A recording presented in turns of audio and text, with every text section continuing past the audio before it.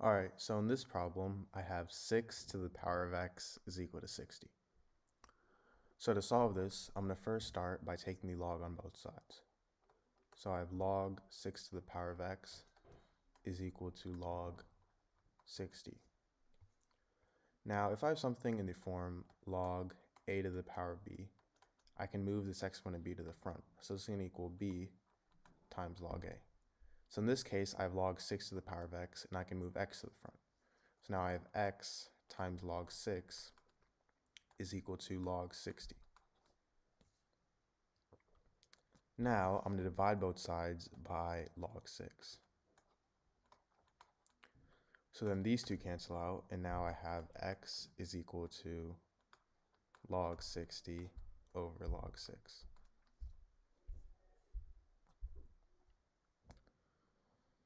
Now log 60, I'm going to rewrite as log 6 times 10. Now I have this over log 6.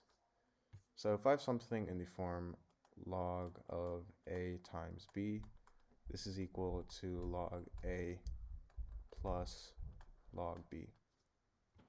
So log 6 times 10, that's going to equal log 6 plus log 10. And now I have this over log 6.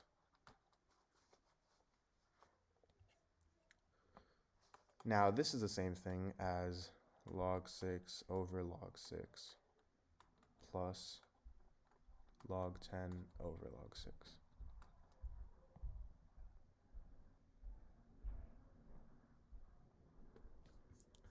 Now log 6 and log 6, these two cancel out, so now I have 1 plus log 10 over log 6. Now log 10, that's the same thing as 1, so now I have x is equal to 1 plus 1 over log 6. And log 6, we can rewrite that as log of 2 times 3. So now this is the same thing as log of 2 plus log of 3. And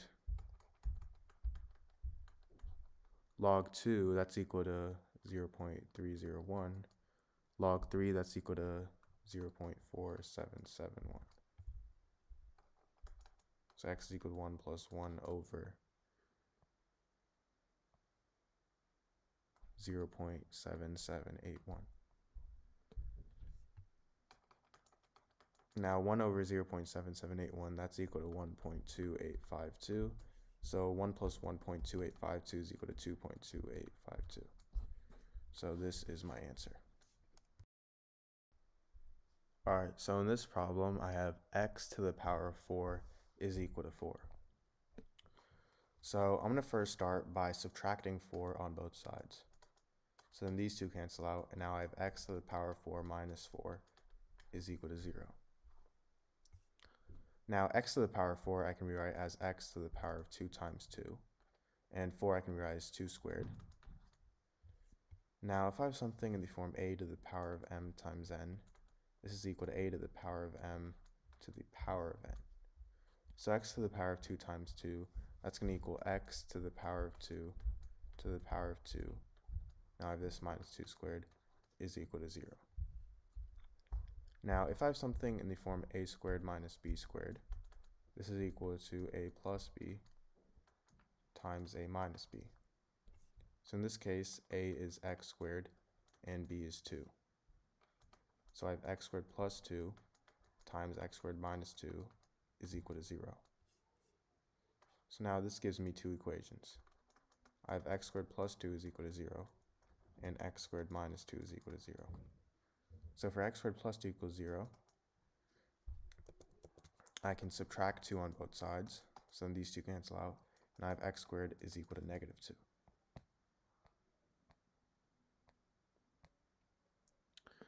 So now to solve this, I'm going to take the square root on both sides.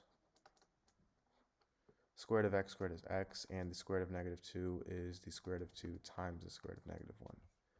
Now, if you guys already know, the square root of negative 1 is equal to I. So I have x is equal to positive or negative square root of 2i. Now for x squared minus 2 equals 0, I can simply add 2 on both sides, and I get x squared is equal to positive 2. Now to solve this, I'm going to take the square root on both sides. Square root of x squared is x, and the square root of, and this is equal to positive or negative square root of 2.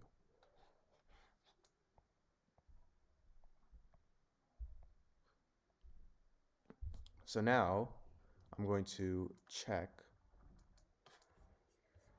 My original equation was x to the power of 4 is equal to 4. So the square root of 2 to the power of 4, because this is an even exponent, it doesn't matter if it is positive or negative, it's going to be the same result. The square root of 2 is the same thing as 1/2, so I have 2 to the power of 1/2 to the power of 4, which is equal to 2 to the power of 2, which is equal to 4. So this works, and for the square root of 2i, it's exactly the same thing. There's no difference. So my 4 solutions are right. Alright, so in this problem, I have 4 to the power of x is equal to 40. So to solve this, I'm going to first start by taking the log on both sides. So now I have log 4 to the power of x is equal to log 40. Now, if I have something in the form log a to the power of b, I can move this exponent b to the front. So this is equal to b times log a. So in this case, I have log 4 to the power of x, so I can move x to the front. So now I have x times log 4 is equal to log 40.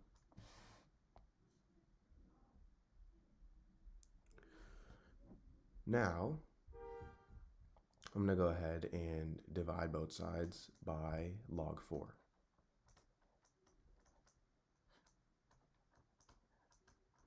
So then these two cancel out, and now I have x is equal to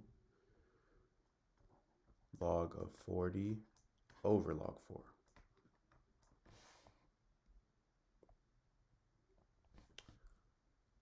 Now, log 40, this is the same thing as log of 4 times 10. Because log 40 is equal to 4 times 10. So I have this over log 4. And now if I have something in the form log a times b, this is equal to log a plus log b. So in this case, I have log 4 times 10. So this is equal to log 4 plus log 10. And now I have this over log 4. Now log 4 plus log 10 over log 4, this is the same thing as log 4 over log 4 plus log 10 over log 4.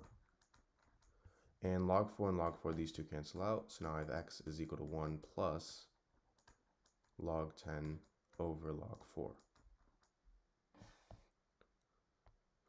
So now log 10, this is the same thing as 1. Log 10 is equal to 1. So now I have x is equal to 1 plus 1 over log 4.